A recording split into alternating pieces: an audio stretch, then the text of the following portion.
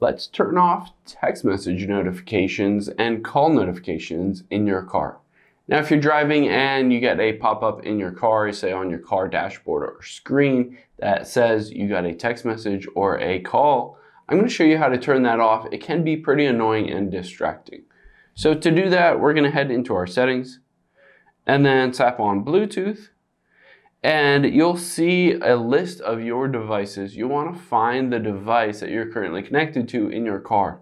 So mine is Uconnect. I'm going to tap on the I right next to it. And at the very top, all I have to do is toggle off show notifications. Now, it won't pop up with a text message or a phone message if I get a phone call, and I won't be bothered. I can always look at my phone while I'm at a red light or something like that, but it won't bother me while I'm driving itself. Hope this helps. Thanks for your time today, and I'll see you on the next one.